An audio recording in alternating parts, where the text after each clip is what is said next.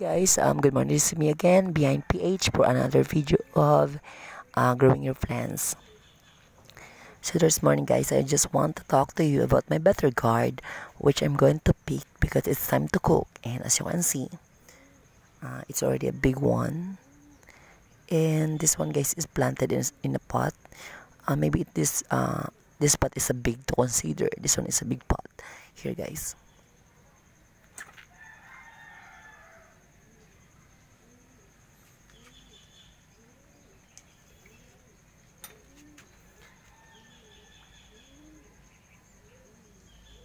So this one, guys, this pot, guys, is almost contain different type of plants: the Bitterguard, the oregano, the pineapple, and the last one, there is a very big spinach plant, which are almost 3 feet in height.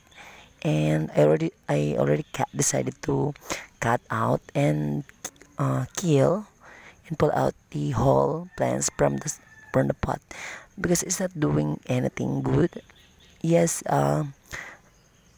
spinach leaf is very useful, and that one, guys, is what we call here in the Philippines as kulitis, which is a variety of spinach in almost 100 species in the world. So I decided to cut it out because it's really dried out the pot very quickly. And growing this type of plants, guys, the ampalaya is very useful. You can grow it in small pot, in a medium pot, in a big pot, depend on your choice, guys. So ayun, guys,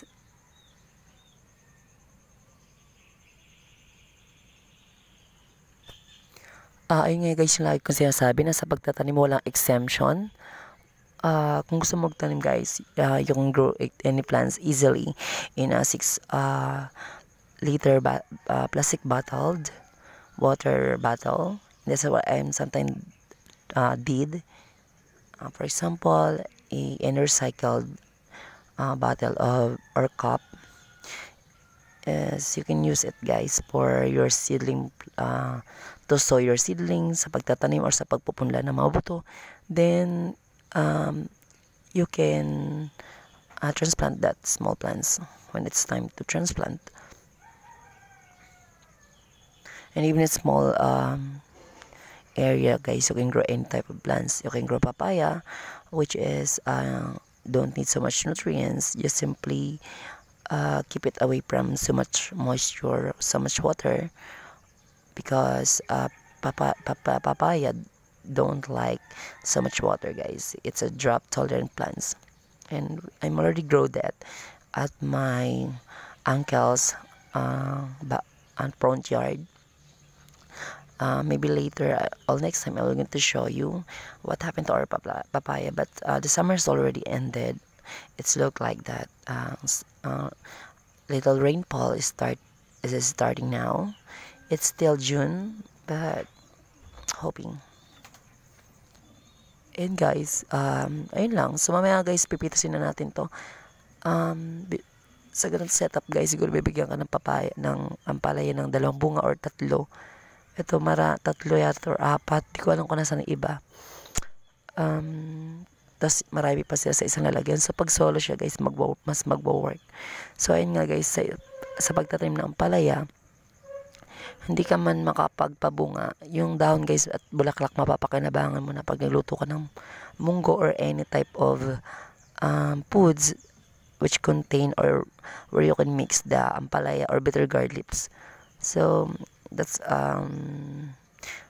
if you know more about ampalaya, guys, you can search and by your own on Google, and mostly some of the PDF form, which is a study, guys, which give you different data,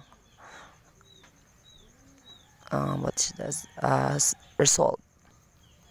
So yun, guys, search din tayo, guys, and with regard is already placed and attention in the medicine, guys. You can now find different products and brand of palaya or Bitterguard powder, which is capsulated, guys. So, ayun guys, we must to plant this type of plants easily. Ito pala ay nakuha ko lang sa palengke, libreng buto lang, bigyan ng kaibigan ko. And you can grow that, guys. No more egg pa for growing your plants. As long as you're growers, you can grow any type of plants from scratch. Very useful plants, like this one. I already get so much leaves, that's why, as you can see, my ampalaya don't have so much leaf. This one is small plants, but this one, guys, is a big plants. See? And maybe mamaya panahon na para i-pick. Luluto na natin to, guys. And that's all. Thanks for watching, guys. Bye-bye.